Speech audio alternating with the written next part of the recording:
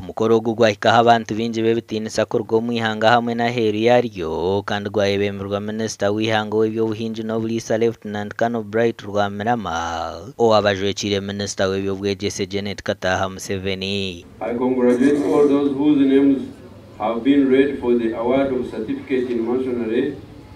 So ekitwareba abazira baryaha ekituru kuza kutamwa amani kandi ekindi kuza kutwarira wantuma nkakitwara no mu government no kureba abantu ekyo kubanza abateta abatakugamba nibabasa kushoma babingiriyazi nibabasa kushoma mwari bo mushyaha nasima nateka amazu yasheberirwe munono mbe n'abantu batarugamba yana abasa gukora abo tutakuba isomero yabo takurindwa nabakazo mu engineering.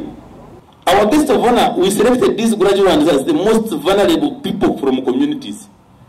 Na no kuchira tukaba niyo program bya bijya ngambira ho ba member banje ba parliament cyo kureba tubakambura ngambira bashima kona runya chikongoro ndabantu bawo kusima mbafite ruguru tukaba turonda abantu aba ahaha kona lebo witwa area MP tumugambira tugambira ba hariya tugambira rurita turondera abantu bawo ubona abo baronda aba bana most of them were trained tukubiha politicians. Omukhayo utumwa bwa Minister Bright Rwamirama nagira ngo imirimo y'ebyemikono nicumwa habigenderwa bya government aho yashabire minyeto kwejumbiro mu college ya TVET.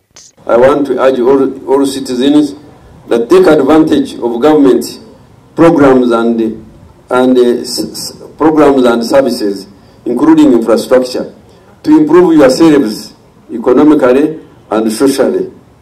We have a lot of manpower when a minister and the guest, as you can see, the youths are here, but we need to have the right system and skills and opportunities to enable us harness this potential. Encourage ya TVET eri mu matendekero 12 kwetorora ihanga ryona kandi omuryaga harimo n'agabino burema ha mibiri yabo. We committed over 6 billion shillings together with our partners in GIZ. That's about 1.4 million euros, and we are happy that we can now see the progress. We are also excited that 32% of the beneficiaries have been female and would continue to see that grow, and 5% are people living with alternative abilities, as you saw the students and the graduates from the Mbarara school. Sente z'ukurenga billion mukago musente za Uganda nizo ziriyo zikozesebwa mu college kandi government ya Uganda ekwatanise na government ya German hamwe n'obuhwezi kurwo mu banka ya Kenya ya KCB kukwatira heminyeto okutunga emyogo kwetorora ihanga ryona. Ahabwa TV West nde era akiza.